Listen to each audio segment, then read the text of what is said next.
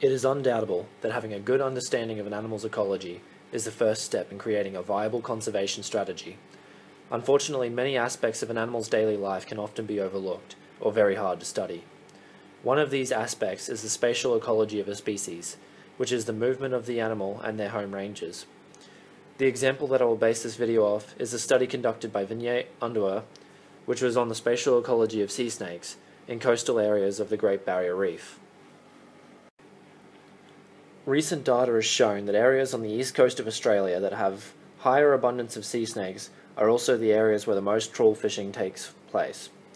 Trawl or bycatch is a major threat to many marine species. To try and reduce bycatch, the Australian government created zones in which trawl fishing cannot take place. These are known as marine protected areas. Vinay studied the spatial ecology of the spine-bellied sea snake in order to understand the way sea snake make use of their coastal habitats in relation to trawl sites and marine protected areas. To find this out, acoustic transmitters were surgically inserted into sea snakes.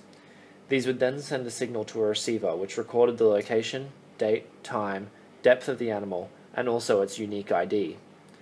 The area of study was Cleveland Bay, off the coast of Townsville. The results also showed that sea snakes, in particular juvenile sea snakes, don't tend to move very far off the coast. Instead, they live within Cleveland Bay, taking advantage of the fresh water being washed out by the various rivers in the region. The adult sea snakes use the bay as a nursery ground, which offered the protection for the juvenile snakes. The results also showed that during the day, sea snakes would spend most of their time in deeper waters, only surfacing to breathe, and at night, they spend time at the surface hunting. Cleveland Bay is a marine protected area, but unfortunately this area is isolated from other protected areas, meaning that adults and juveniles wishing to leave or enter the bay will have to cross a trawling area. The information gathered by Vinay has shown that this may be a possible threat to sea snakes, and further action can now be taken.